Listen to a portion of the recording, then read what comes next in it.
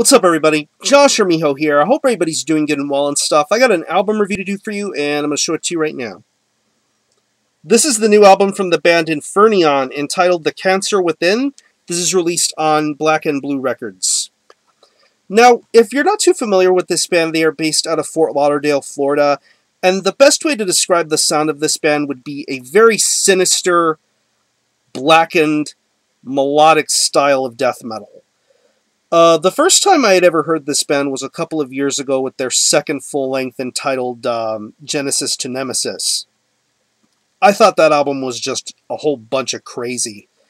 Just some really awesome death metal musicianship, had that really sick Florida style.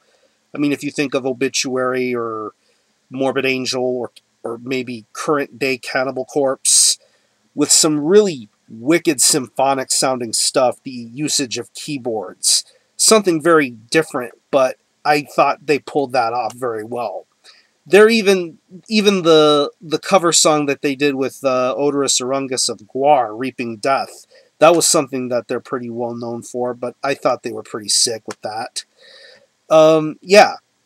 But it's been 3 years since that last full-length album. There have been a lot of changes within the band lineup, different direction, different styles, different ideas, and now we have the third full-length from them entitled The Cancer Within.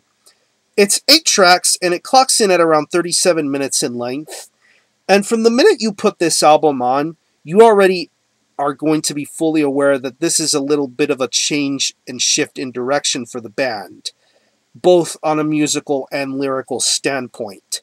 But for what it is and what they decide to execute with this album, I think it's pretty damn solid, and I think it's some very entertaining stuff here. The guitar playing on here is pretty much the usual type of Infernaeon guitar playing. Very intricate, very well executed, and very well played. Take the opening track, Deflowered. Just some of the riffs that are being executed on that song are just really, really nice. I'm enjoying the way the guitars are played, the interplay, just the way the riffs are delivered. It is very heavy-sounding stuff.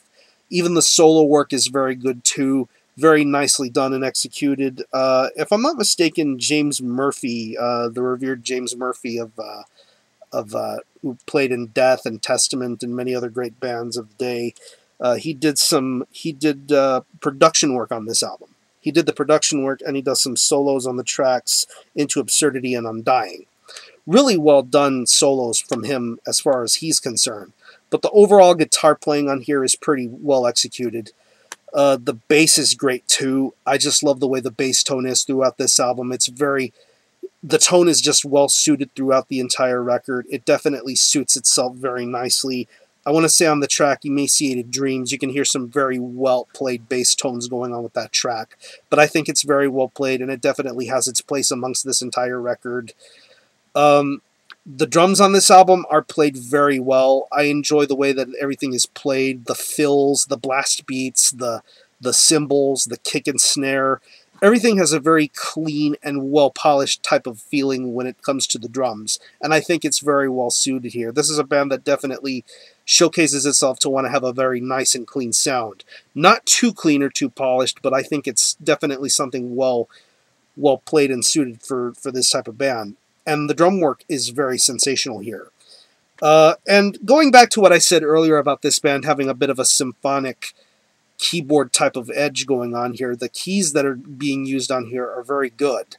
Not as dominant as I would say on the last record, but here I think the keys definitely do have their moments to shine, and I think it's very well suited for what this band is setting out to do. And vocal-wise, of course, if anybody who keeps up with metal news or keeps up with everything, the guy that used to sing for this band is now the current singer for Vital Remains, and he is on tour with Vital Remains right now for a tour with Vader, an Execration going on right now. So, mad congratulations to him for wanting to get involved in Vital Remains. But now we have a new singer, and I would say this guy has some good pipes to him. He's got some really good pipes in his voice. I'm digging the fact that he doesn't stick to just one sound. He has a very wide variety of voices, very guttural, very understandable. Kind of a bit of a hypocrisy type of edge to it. modern-day hypocrisy, I might add. Just the way that he delivers his lows and his highs. Going back to Deflowered, I think that's a very good example of how he can do his voice. Some very well-delivered vocal patterns. And going to the track Ash, which is a song that definitely reminds me of previous Infernaeon releases. That's a song that definitely showcases both musically and vocally some very awesome moments. And lyric-wise, it's a lot different than previous Infernaeon records. There's a little bit of a vast change, kind of a bleak look at humanity, so to speak. That's the way things are in some of the lyrical, as far as the lyrical content of this record is concerned.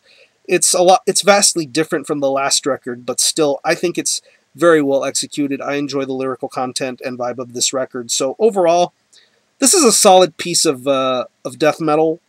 I don't know what kind of death metal you want to refer to it as. I mean, there are cases where it does feel like this is like it's mellow death, but there are the instances where it just sounds straight up like blackened death metal.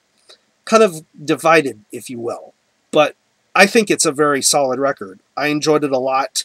Very much different from the past Infernaeon releases, but then again, this is what they wanted to do, and I think they executed pretty well, if you ask me. So, if I had to pick any favorite tracks, I would definitely have to say the opening track, Deflowered, Emaciated Dreams, Into Absurdity, and Ash. Definitely some choice tracks for me, so I'm going to show you the album again.